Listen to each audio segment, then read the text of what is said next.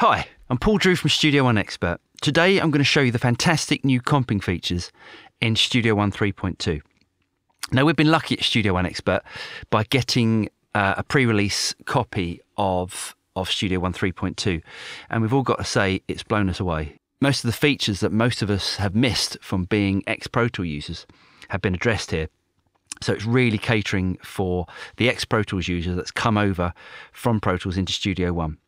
So today I'm going to be looking at the comping features. So I've recorded a vocal here. Now let's open up the layers here by expanding the layers. And I'm going to show you all the features here.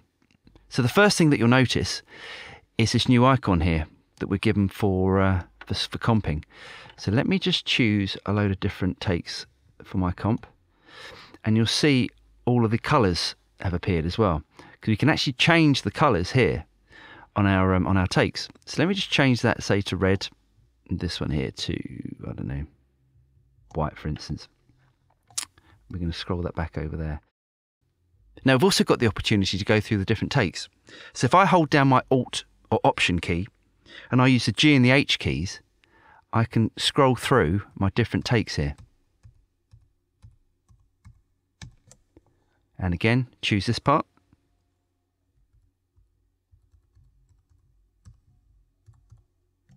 Until I'm completely happy with my take.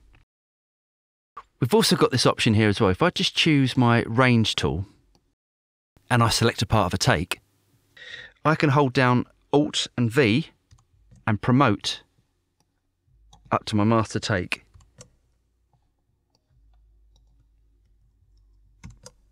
But for me, to be honest, using the new Smart tool, I think it's much quicker just to select whatever I want. The next thing that I'm going to show you is if I open up my wrench tool up here and I choose Solo Follow Selection, and I can solo my take here, and I can play my different takes. I looked it up to find the meaning By using the up and down arrows. Somebody that you don't know. So why is it that you're still feeling?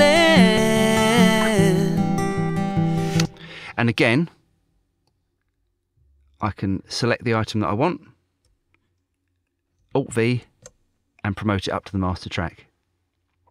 Okay, the next thing that I'm going to show you, if I highlight my track here and I click G, I've now grouped all these events. I can still choose the different parts of the takes that I want to promote. And as you can see, the colours are still changing on my group track. So I'm sure you'll agree that the new comping features in 3.2 are fantastic and a great improvement on an already great system. Make sure you check out the other videos that Marcus and Russ and the other guys are doing as well on the 3.2 features. And I'm Paul from Studio One Expert. I'll see you next time.